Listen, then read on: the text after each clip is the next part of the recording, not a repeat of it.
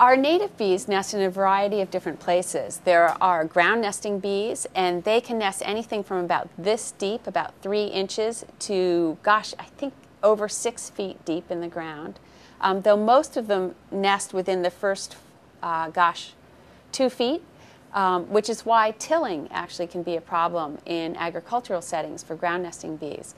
Other bees nest in holes, cavities that are in trees or in fence posts. A lot of you who know leafcutter bees have seen their nests. They usually seal them up with a rose petal or a cut piece of leaf on the end. They're very beautiful.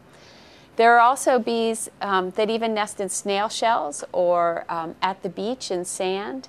There are a variety of different places, but most of them are found nesting in the ground, nesting in a preformed hole in a fence or in a tree.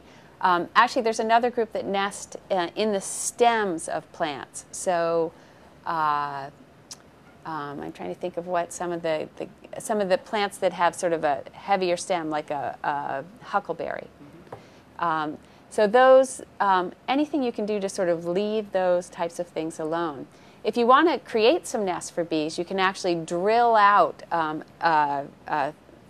2x4, put 4-inch holes in of different widths, and you can find online what those widths should be, and set up some nesting blocks for our cavity nesting bees. It's a fun thing to do, particularly if you have kids, because you can see them going in and out, and you can see the different species cap their holes in different ways, and it's a nice little project to do in your backyard.